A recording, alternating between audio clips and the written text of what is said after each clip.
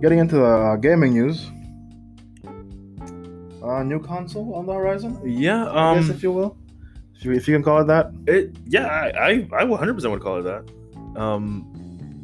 Again, for a lot of people that are, if you're into gaming news and stuff, you probably heard about this by now.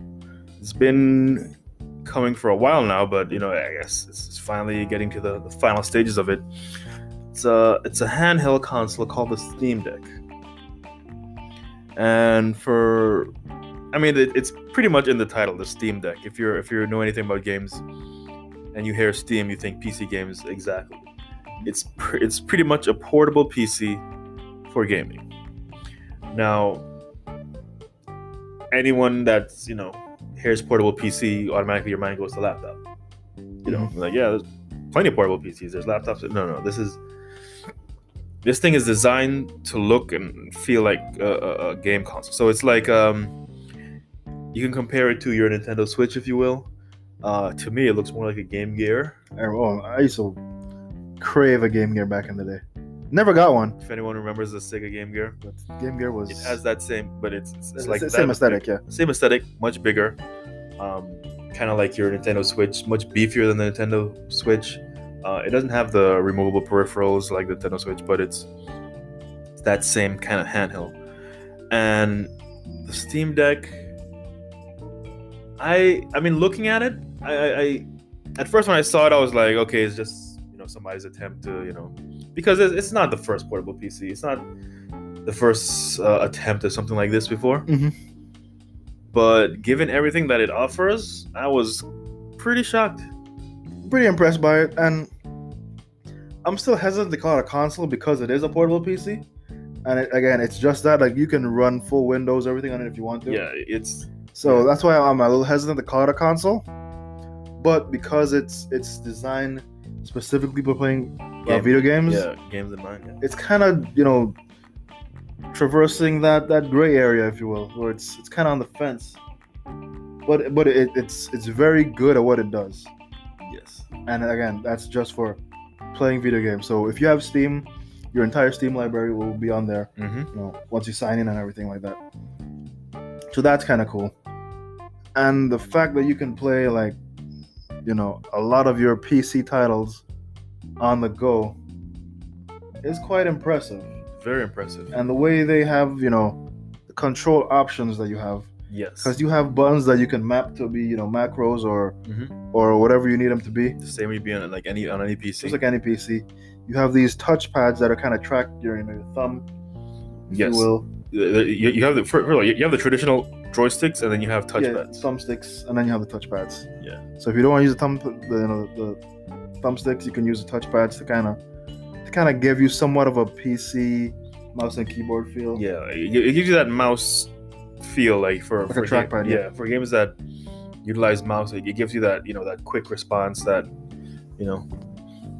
like you would get from a mouse. And the one thing people have been complaining about it is that where the thumbsticks are, it's kind of in a weird position as opposed to... They're kind of higher than usual. They're higher than usual. Mm-hmm. But some hands-on reviews that I saw saying even though that doesn't really come into play really, it doesn't feel as awkward as you think it would, because I guess it really takes in there's some thought we really went into the design, because usually when you're playing with a controller, your hands in this position. Mm-hmm. But it's designed to you have to hold it, so it's your hands are like that. Mm-hmm. So when your hands are, and for those of you probably can't see my hand motions, but you're kind of giving a thumbs up the way you're holding it. Mm-hmm. So your thumbs are usually higher than regular. So it does. It's a different hand position than holding a controller. But once you have good thumb dexterity, I think you're fine. And I think in terms of comfort, you wouldn't have an issue either. Mm-hmm. But in terms of specs, they give you a couple of options there, right? There's 3 different ones. Well, no, they give you a couple options in terms of storage. Okay. But specs are the same across the board. Okay. And I don't have all the exact names of the different hardware pieces that maybe a PC aficionado could say, oh, that's this, and they know how good these pieces are. We're not that in depth when it comes to specs, but I will say, you know, because when the review that I saw, it gave you that, you know, they told you all this card and that piece and that, and they gave you all the names and everything, and you know, all that good stuff for those that want it. But then they also gave you the dumbed down version, which is it's essentially as good as an Xbox Series, as good as an Xbox One X or PlayStation 4. You know, as far as the processing power, as far as the processing power and the visuals, you know, because technically it doesn't quite need a whole lot more than that for something that's portable. That's pretty good. You don't need more than that, because in terms of your visuals, your screen isn't that big. Screen's not that big to utilize all the, you know, 4K and all that good stuff. You know what I mean? The screen's not that big. So now, granted, you will get good visual. I think it is on an OLED display, if I'm not mistaken. But yeah, you do get good visuals, like, and you know, it can support ray tracing and all that good stuff as well too. Because it is a PC. So I mean, all in all, it looks great. I think the announcement of it is pretty timely, considering that Switch just announced their OLED version. So it's like it definitely has direct competition. But Nintendo is carved out its niche so that, you know, if you want to play Nintendo games, you gotta go to Nintendo specifically. So I think they'll be okay in that regard. But as far as the casuals that want a mobile experience, this is definitely an option. Maybe not so much for like your younger generation, like, you know. No, this is not. I wouldn't. This is not a console where a mother would buy this for a child and be like, okay, yeah, you know, here you go. Yeah, that. No, because the kind of money you're gonna have to shell out for this thing. Well, it's not that expensive actually. It's not, but at the bigger, you know, storage options, it's about $500 for I think the biggest one. I think it was more than that actually. I think 5 and change. Yeah, 5+. So, you know, that's not something you don't want like a young child playing with. No, just kind of knock around. This is so for Switch still, you know, fills that, but this is for like your core gamers, people that you know understand gaming. People if you're a PC gamer, this is your mobile option. This is your. Now you can take all your games on the go with you, no matter where you go, and you know, enjoy that mobile experience. You know, if you're someone that you're a PC gamer, but you know you're thinking about upgrading your PC and you're having issues, you know, because of how expensive things are. This gives you a nice middle ground where you can get somewhat of an upgraded PC, but not shell out as much as you would have to, as well as gives you that options of being portable, because you can dock this thing and it operates like 100% like a PC. You can buy a dock for it and have keyboard and mouse it, and it's like PC. You can wipe the entire OS and put on Windows and operate like a PC, you know, like that as well. You know, but they recommend, like, there's no point in doing that, because it's like the operating system that it comes with just makes your life a lot easier.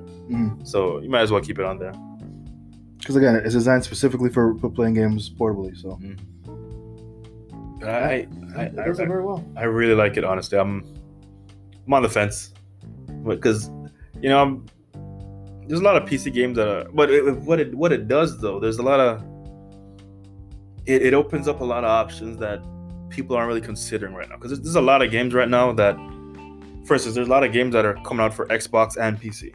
And there's a lot of games that are coming out for PlayStation and PC. Yep, this gives you that middle ground for people that don't have, you know, the Xbox or the PlayStation. It gives you that middle ground that not only you can, you know, I mean, people that are on, you know, have PC can always get them. They always have that option, but now they give you that option portable. You know what I mean?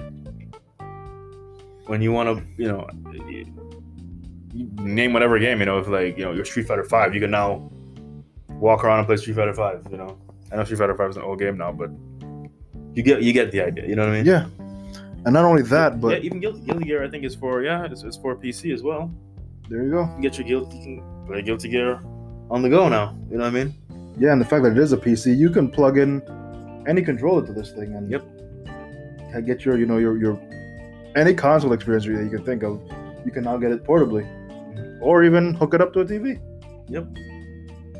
Which is a great thing to consider that. And not only that, but Game Pass is also, on PC. On PC as well. So you can have, a mobile Xbox experience on this as well. Mm-hmm. I mean, even though there is the xCloud already existing, but this this is just another option. Another option, and maybe a more robust option. Yeah, definitely a more robust option. So you can have your Halo, your Sea of Thieves, all that, on the go.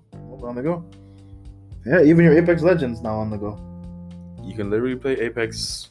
Which you can. There's a mobile version. There's a Switch version, but no, the mobile version's not out yet. But no, there's a Switch version. There's a Switch version. It's no bueno. It's not best. It's not the best. But yeah. But yeah, I mean, it's. I don't know. I'm on the fence. I'm impressed with it. I'm definitely impressed with it. Whether I get one or not is yet to be seen. That's what I'm on the fence with. Whether or not I want to get one or not. But it looks like it could be worth the money. I think the cheapest option was like around $300, something like that. Yeah. And which to me is, given what you get for that $300, I think it's worth the money. Mm-hmm. I could think of worse ways to spend $300. Mm-hmm. Considering on the island that the Switch is being, scalped to like $400, and for less than that you can get an actual PC experience. It's. I could think of worse ways to spend $300. 100%. So yeah, I mean, if those of you looking for, and it's coming out this holiday season, I think. This holiday season, look at that. So they're getting ready to ship these things worldwide, right in time for for Christmas. And again, it's gonna compete with the new Switch. Mm-hmm. I think. Well, but I mean, yes and no, but definitely as far as mobile gaming experience now, it definitely will. The OLED, because I think a lot of people were hyped for the OLED. It's a more robust Switch. Obviously, gives you the better viewing options. Apparently, the Joy-Cons are improved, but I thought it was funny that they actually put out, not Nintendo, but the Steam Deck actually. I saw an article talking about their thumbsticks and how that they are never gonna drift. They said like it's not gonna drift. You don't have to worry about that. So I thought that it was a direct attack on the Switch, but the new Switch apparently is supposed to have improved Joy-Cons as well. So yeah, that's yet to be seen. Yet to be seen, because they look the same, but that's my thing, and that's my thing. Like, if they look the same, but you're saying that they're improved, why couldn't you just improve them from off the jump when they were having an issue? You know what I mean? So. No, we'll see. Time will tell how. I mean, if I get my hands on it and I open it, I'll be able to tell you, because I've seen the insides of them. Yeah. So. But yeah, definitely worth checking out. Definitely, worth looking into for sure.